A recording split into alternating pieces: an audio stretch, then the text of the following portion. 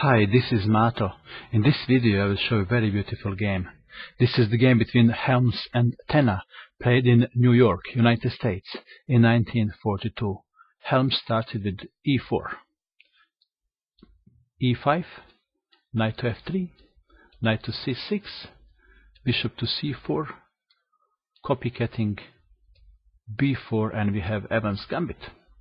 Black do not take, he played bishop to b6, so this is Evans' Gambit declined.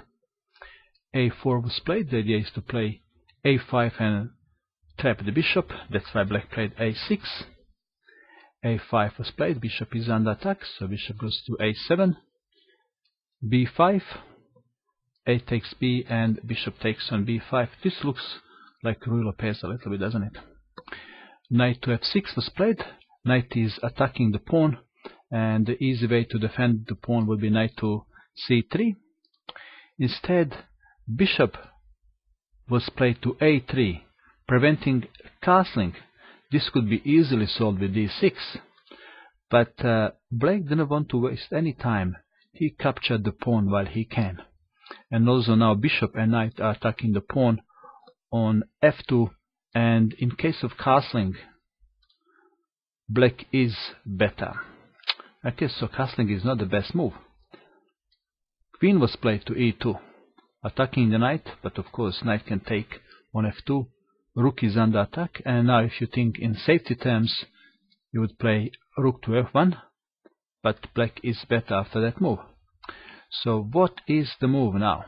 Well, white kept his eyes on black king, and he wanted to prove that grabbing these pawns was a risky business, and he wanted to punish black. So he played knight to e5, and in this position the best move is knight to e7, but this one, knight to d4, looks the best because black is winning in all variation but one.